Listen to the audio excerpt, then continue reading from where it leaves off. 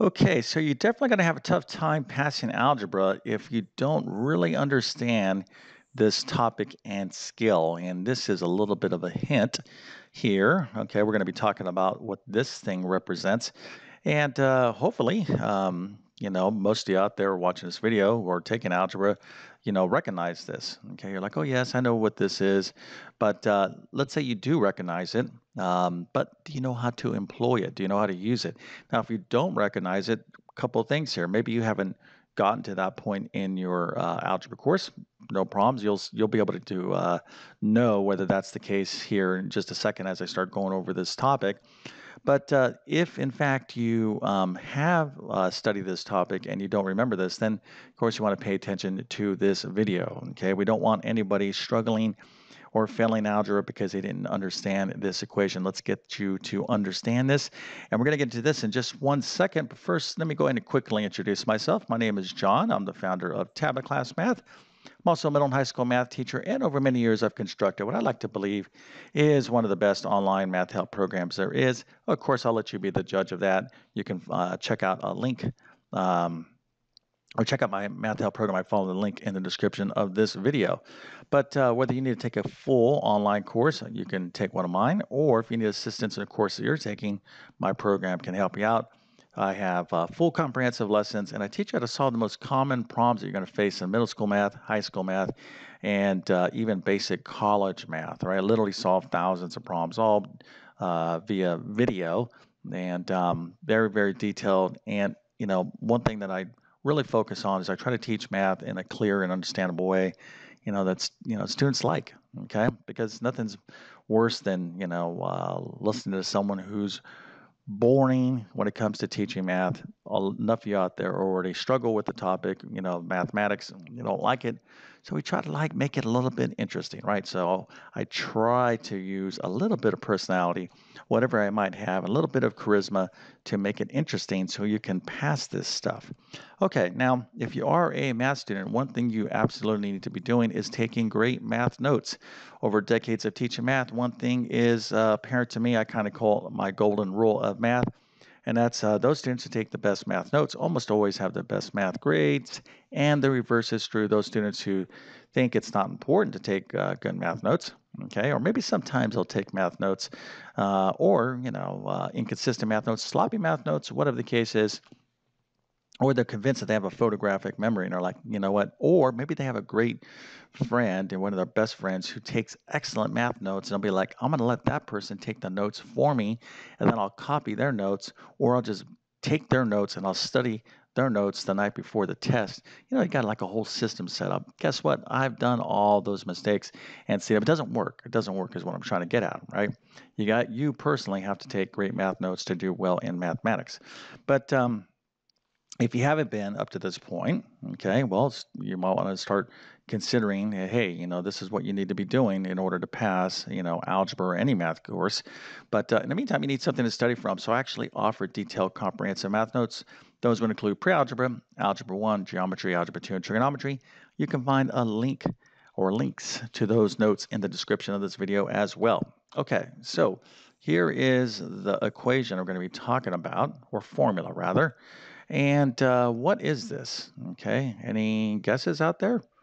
All right, so this is the point slope formula. Point slope formula.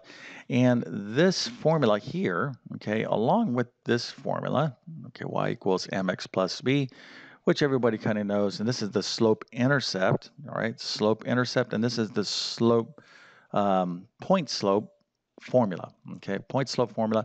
So what is this formula used for? Okay, well, primarily it's used for answering this question, all right? And I'll use this little abbreviation, and it's either, you'll see these questions structured this way: find the equation of a line or write the equation of a line. Okay, so I'm going to get into this here in a second. You got to be able to do two things in algebra. Well, you have to be able to do a lot of things, but one of the primary things you have to be able to do is to be able to graph and write the equation of a line. So let's just quickly look at this conceptually here, and then we will get into this formula. Make sure that you understand it.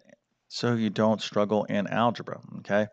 All right, so in algebra, we're given lots of equations, something like this, for example, y equals 2x plus 1, okay? And the objective is to graph this line, okay, what we call a linear equation. So, hopefully most of you out there know, okay, this is in y equals mx plus b form.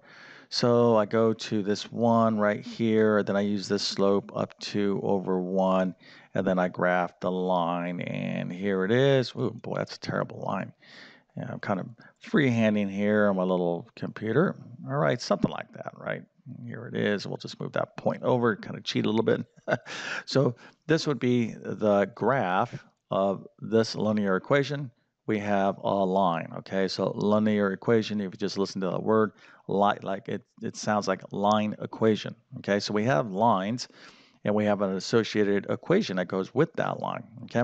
So knowing how to graph a line is absolutely critical in algebra. You must know how to graph lines. Okay, now this is a real basic line, but you can have lines at all different type of flavors, something like 2x plus 3y equals 8.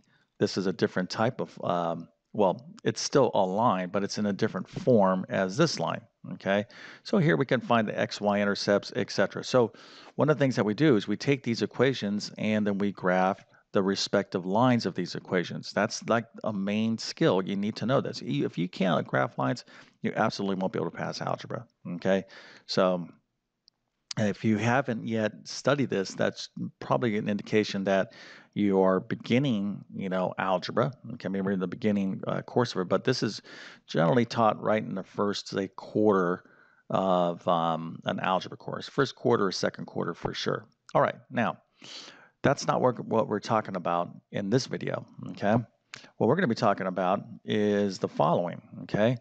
We're going to be given some information about a line, okay? Let's take this line, for example, and let's say, I have a line, and this line has a slope of 2, and it passes through the point, let's say, 1, 3, okay? So this line has a slope of 2 and it passes to the point 1, 3.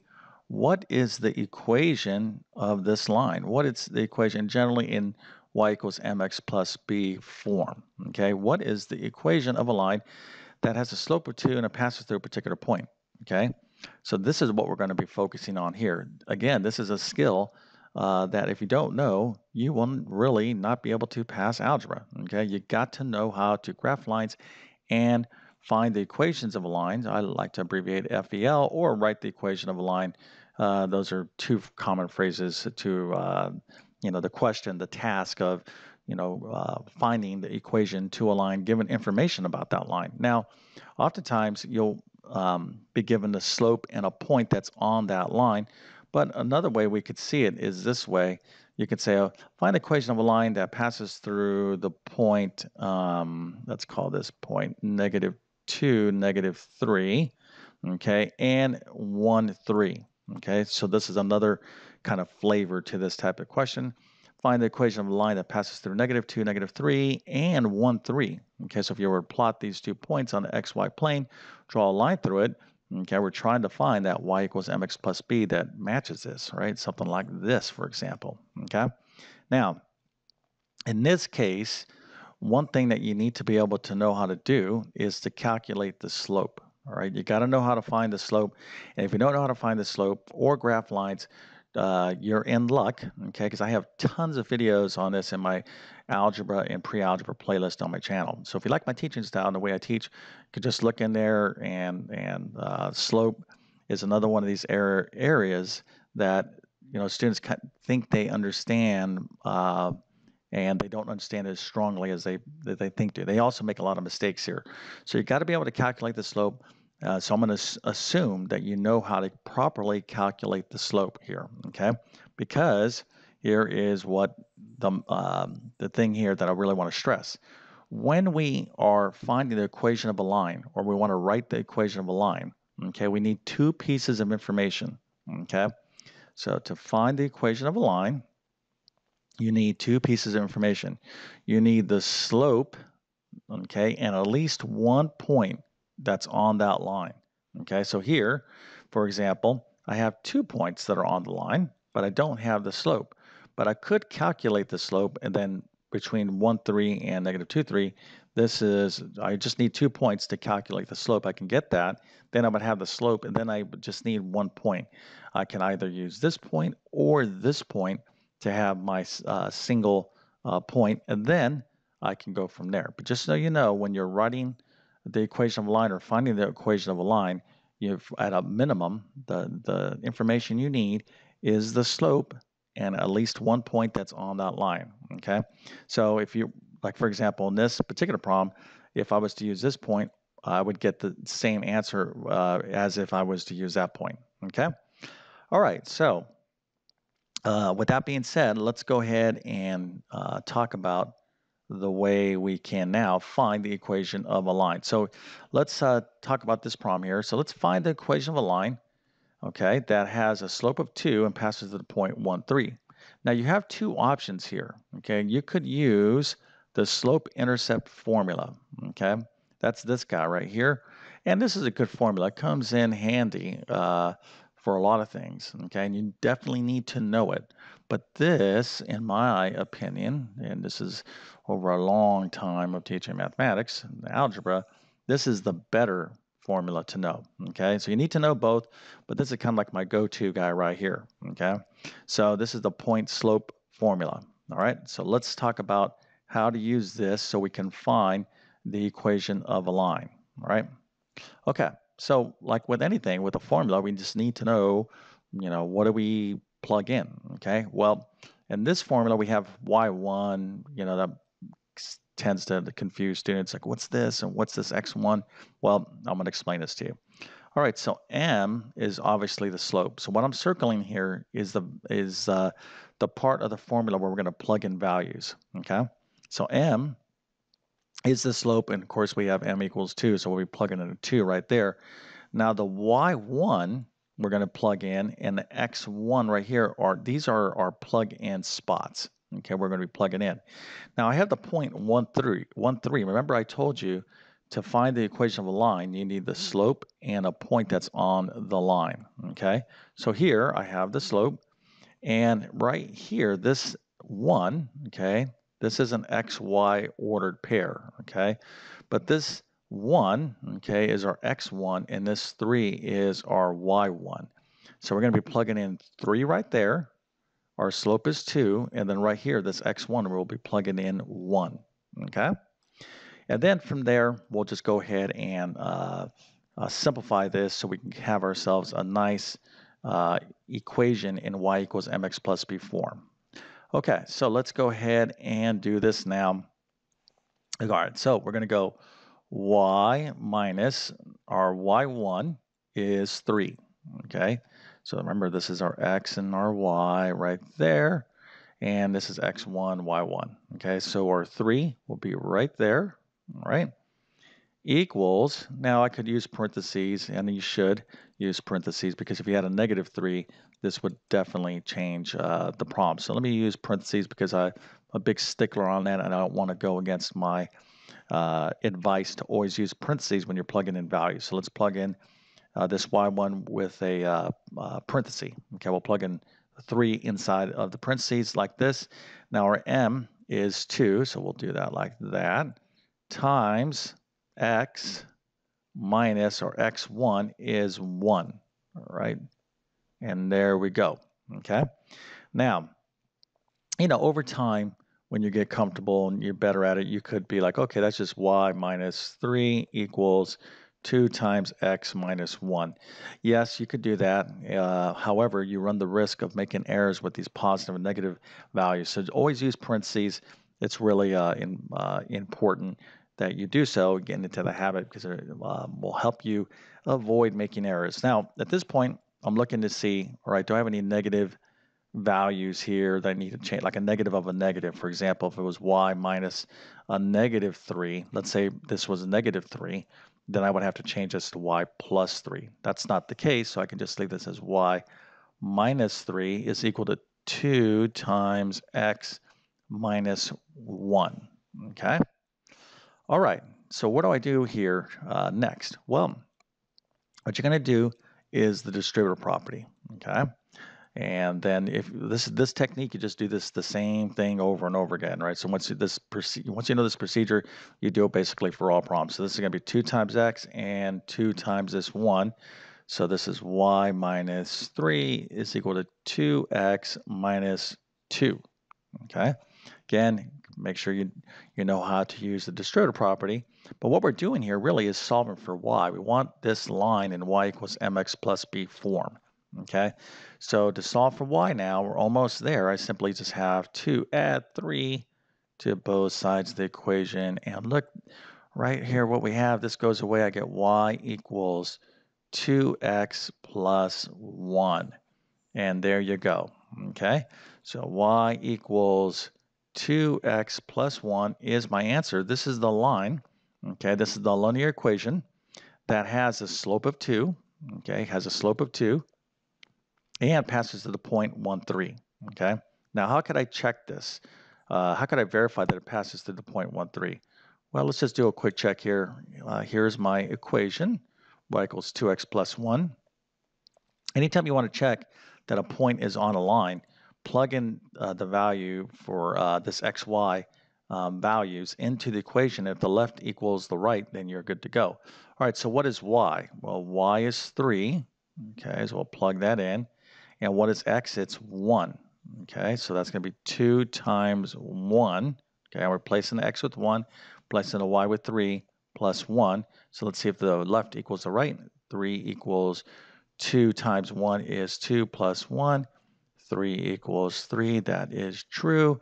So we're good to go. We give ourselves a smiley face. We definitely found the equation of the information here, right? So given a line, a mystery line, has a slope of 2 and passes to the point 1, 3. What is that line?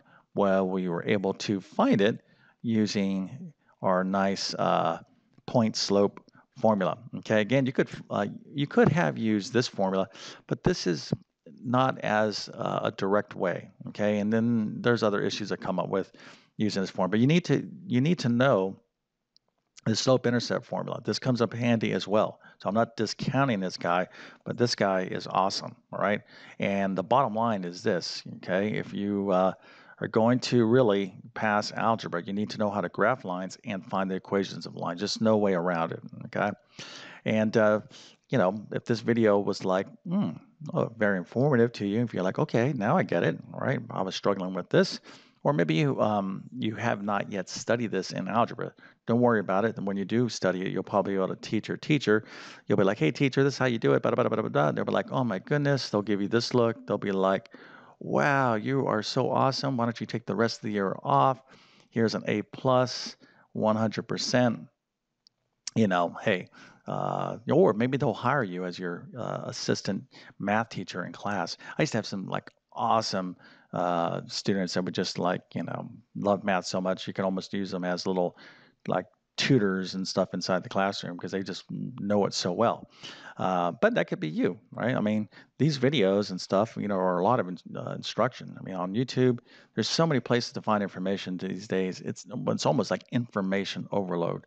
So you got to be careful. As good as it is in terms of using the internet or YouTube to find information. You got to be careful because you got to consider who you are listening to. Okay. For me, you know that I've been teaching the subject. I'm a bona fide, legitimate math teacher. I have a degree in math, master's degree, but that's not what makes me a good math teacher. Years and decades of teaching math, just knowing this stuff is what I think makes me a pretty effective math teacher. So, in some way, if you found this video helpful or if you enjoyed it, please consider smashing that like button. I would enjoy that. And if you're new to my YouTube channel, please consider subscribing. I am posting new math content all the time. I've already been on YouTube for 10 plus years. I have hundreds and hundreds of videos, basic math to advanced math, on my channel, organized in various playlists, all there for you. Obviously, I'm obsessed with teaching math, and I will continue to do so as long as I can. But if you want my best work, just follow those links in the description of this video. So with that being said, I definitely wish you all the best in your mathematics adventures. Thank you for your time, and have a great day.